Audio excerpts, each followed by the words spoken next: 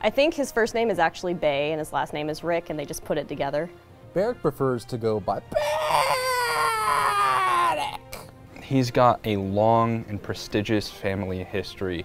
His dwarves have lived under the great Farscape Mountains for many generations. And his house has been the leader of the group of dwarves who lives there. What's his house name? Now I can't think of anything funny for that, but I assure you that it's something very dwarfy. Well, Cody, his last name, come to think of it, I don't think we gave him a last name.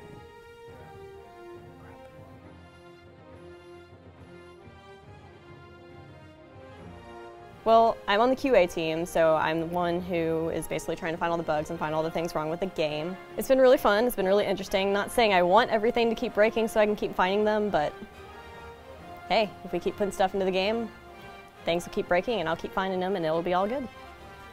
We are a very design-driven studio, and so we like to try a lot of experiments, try them internally, and if you're in the beta, you'll see that there's a lot of experimental things that go in. We change it from week to week, and so it's really fun being a game developer. And if you're in the beta, it's the closest I think you'll get with any kind of beta to see really how game development works week to week.